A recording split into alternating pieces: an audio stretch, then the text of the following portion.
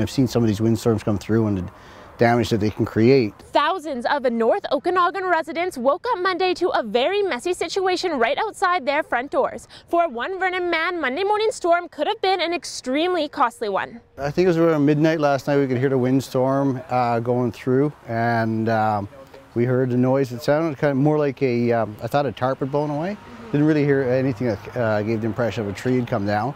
So I didn't give it another thought. I didn't have any tarps out. And I looked out the window and I could see the tree down across my daughter's car, and I could see the hydro line down. So that's when I called it in. It might be a write-off because the kind of car it is, the frame is, where the windshield is framed out, that's actually part of the frame of the car. Among thousands of people now dealing with damaged property, many city beaches and parks also took a beating. High-speed winds ripped old trees right out of Vernon's Kin Beach, and now city crews are on scene cleaning up the mess. Thousands woke up to no power, and many residents along a West Side road found themselves stranded because of downed trees causing power lines to cover the road. City staff and hydro crews will continue to work at repairing all the damage across the North Okanagan. For Castanet News, I'm Chantal Deacon in Vernon.